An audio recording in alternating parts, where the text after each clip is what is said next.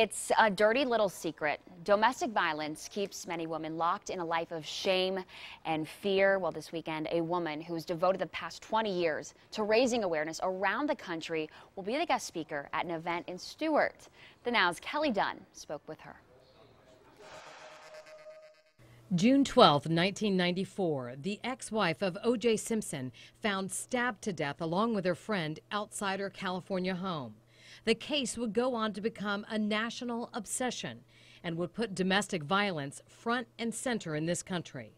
Nicole's sister Denise Brown channeled her grief into advocacy for women who are living in the same kind of violent hell she says her sister kept hidden before her death. I've always said if they hit you once, they're going to hit you again. And if they ever threaten to kill you, eventually one day they will.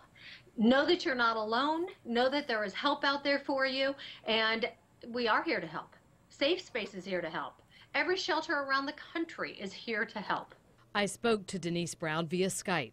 She'll be the keynote speaker at a fundraiser Saturday for Safe Space. She told me there are 3 things every victim experiences: hope, shame, and fear.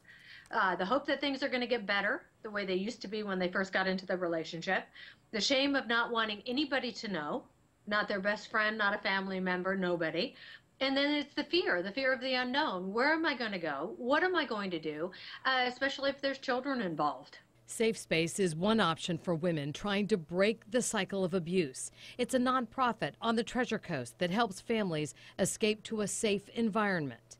Denise says women need to know there is help and it's possible to live a life without violence. We all have to talk about it. We all have to do something about it. I want to stop other Nicoles from happening.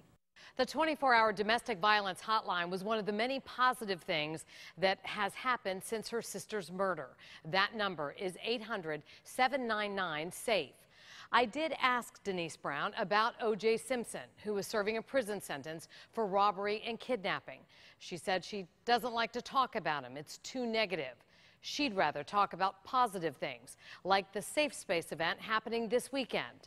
For details on that, you'll find them under the As Seen on 5 section of WPTV.com. Kelly Dunn, News Channel 5.